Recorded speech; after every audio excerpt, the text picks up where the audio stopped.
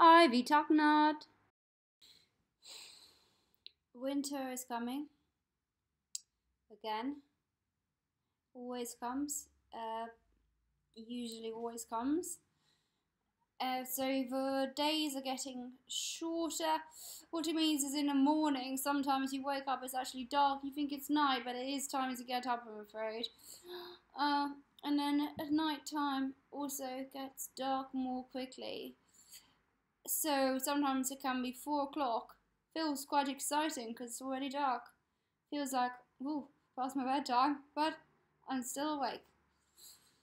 Yes, obviously colder, so you don't get sweaty in your jumper.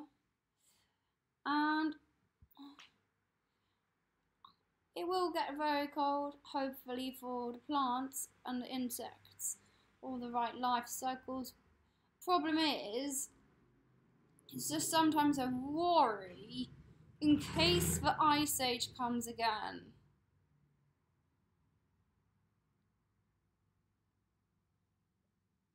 It wouldn't know until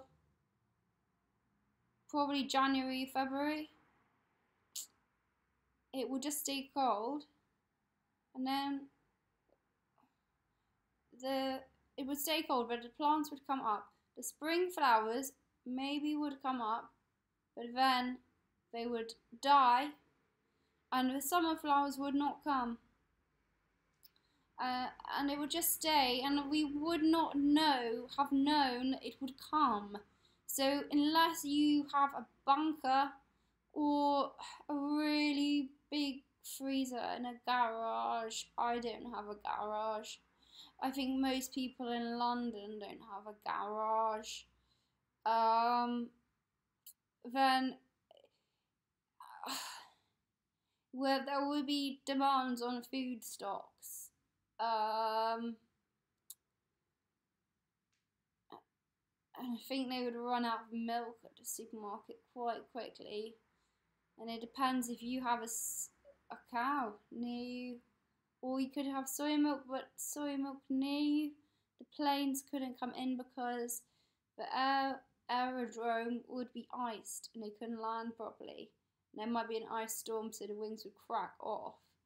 So you can't even get the soy milk in because it comes from